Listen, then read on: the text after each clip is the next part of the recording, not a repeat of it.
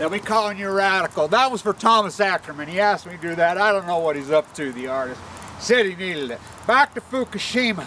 We're getting all kinds of reports there. I get calls left and right out of Huntington Beach, Oregon, Washington. The military complex is on the coast, big time. They're going up and down the coast at night on the beaches, picking up stuff. There's rumors coming out. They're going to make it illegal to go down on the beach with Geiger counters. I want people to understand this in California, Washington, Oregon. The second anniversary, I was all over Eugene, did a big gig up in Eugene. People didn't care. We organized Geiger counters in the very early days. We sent money to each other. We had people driving around. I mean, we have web pages. We have Facebook pages. We have all kinds of things. We've all done this for free. I did so much of it. Why in critical condition, full of leukemia? So many people have done so much work as the sheeple in their Snuggies, their Dogma Snuggies. You've all been laying your you're so dug in on your dogma. I mean, the answer to this, you have a car, oh, God, they're coming to put me in my FEMA camp. When you're already FEMA camp, they're going to do this, they're going to do that, when they already fucking did all of it. It's not going to happen. It happened. It happened. It's like this Norquist punk. You know, I love it. Oh, God can't raise taxes on the billionaires. Can't close us. So we just, everything we do, we give them, we just feed these monsters. You know, 400 people own what, 90-something% of the wealth? We just give them more through our dogma. Fukushima breaks all that apart. My post-ignorance project, I've been working on the post-ignorance good for a long, long time. You know, I was in Washington Square in Manhattan trying to organize my post-ignorance the winter of 2010. You know, I was involved with the early occupancy. I argued with them sleeping in a Zuccotti. I argued with them about the name. I didn't like it, but anyway, I supported it.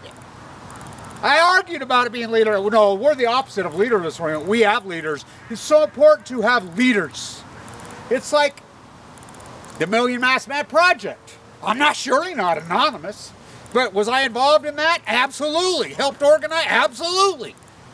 You know, we need to put these all in because these are all human rights issues. The Megan Rice, I don't believe in going to jail. I really don't. I argue with Tim DeChristopher about the whole gig because they neuter you. We don't have to break the law. We just tell the truth. Of course, we know, even if you don't break the law, look what they did to Aaron Swartz. Look what they did to Michael Hastings. Look what they did to... Sorry about that. Yeah. Look what they did to Pat Tillman. Yeah, the wind. Look what the wind does to us. But as far as Fukushima goes, this breaks it all apart. This takes it all. It changes the whole equation.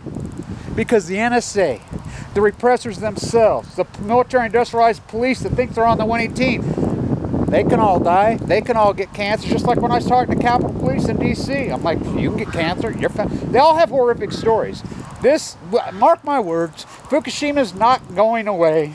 And you can believe what you want to believe. And they're saying, oh, panic. Why haven't they entombed it? I'll tell you exactly why they haven't entombed it. Couldn't they have entombed it early? Absolutely. They entomb it. They know it's the end of the nuclear cartel. This is to protect the nuclear. And your dogma and your Dogma Snuggie, you know, far left idealism, far right idealism, you marginalize the other 80%. In your FEMA camp, you're already in your FEMA camp. You know, you work longer for less every year. You funnel up to the top, you can't have conversations about you. You don't even know what usury is. In the name of Christianity, Jesus died so I could be rich, the prosperity, freaking evangelicals make me sick. I mean, they are devils. They are devils. That is such a grotesque spin on any spirituality.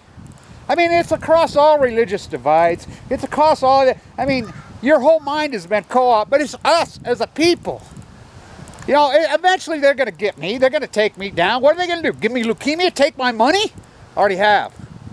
You know, nothing left to win and nothing left to lose. Well, they backed me into a corner, but I do things peacefully. I do think this is the poetry of anger. I don't break the law. Even the repressors, I don't want their family to get cancer and die. I don't want to go through this freaking horrific ordeal that I've gone through. My father went through, so many have gone through. I don't want them to go through that. We can break cultural divides. You believe whatever you want to believe. You use your dogmatism, you use whatever. But I've asked for, I mean, there's millionaires sitting out there all over. They're sitting there watching my videos. I got 10 million in a bank account. When this all comes down to you and you get cancer, say, hey, You know, I had a chance to join with Kevin Blanch. I had a chance to partner. He asked me to partner with him over and over and over and over again, my friends. I refused because I just stare at my money in my Dogma Snuggie, and he breaks down cultural divides. His language might offend me because he tells the truth. I can't handle the truth. When you get cancer and all your money can another minute by, maybe you can leave your money to Ken, like, you know, Wood Holes, and he can go blow it all. You know, buy a yacht, what these people do, and think you're doing something. You know, good luck to you with all that. Stay tuned.